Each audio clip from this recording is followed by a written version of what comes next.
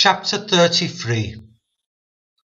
And Jacob lifted up his eyes and looked, and behold, Esau came with him 400 men. And he divided the children unto Leah and unto Rachel and unto the 2 handmaids. And he put the handmaids and their children foremost, and Leah and her children after, and Rachel and Joseph hindermost. And he passed over before them, and bowed himself to the ground 7 times, until he came near to his brother. And Esau ran to meet him, and embraced him, and fell on his neck, and kissed him, and they wept. And he lifted up his eyes, and saw the women and the children, and said, Who are those with thee? And he said, The children which God hath graciously given thy servant. Then the handmaidens came near, they and their children, and they bowed themselves. And Leah also with her children came near, and bowed themselves. And after came Joseph near, and Rachel, and they bowed themselves. And he said, What meanest thou by all this drove which I met? And he said, These are to find grace in the sight of my Lord.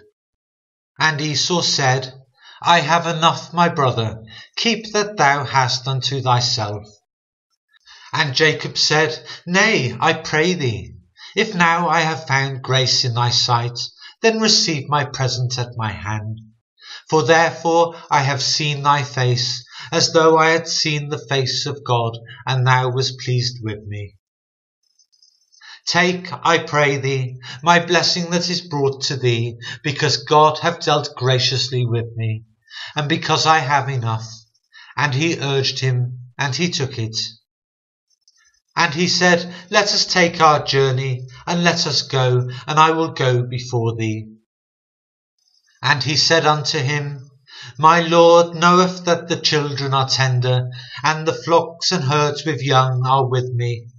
And if men should overdrive them one day, all the flock will die.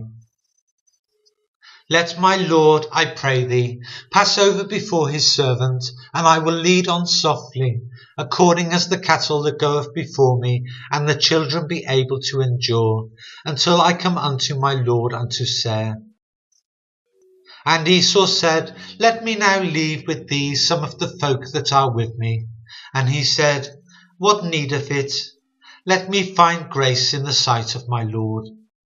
So Esau returned that day on his way unto Seir. And Jacob journeyed to Succoth, and built him a house, and made booths for his cattle. Therefore the name of the place is called Succoth. And Jacob came to Shalem, a city of Shechem, which is in the land of Canaan, when he came from Paddan Aram, and pitched his tent before the city.